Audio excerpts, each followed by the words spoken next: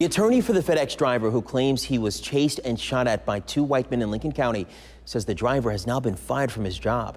According to attorney Carlos Moore, DeMonterio Gibson was terminated from FedEx on July 26th. Well, Moore said Gibson did not find out until yesterday via email about the termination.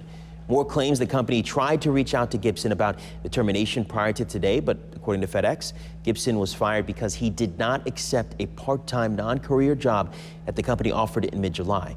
The announcement comes days after a judge declared a mistrial in Gibson's case against the father and son duo, Brandon and Gregory Case. The judge said he declared the mistrial because of errors by a Brookhaven Police Department detective.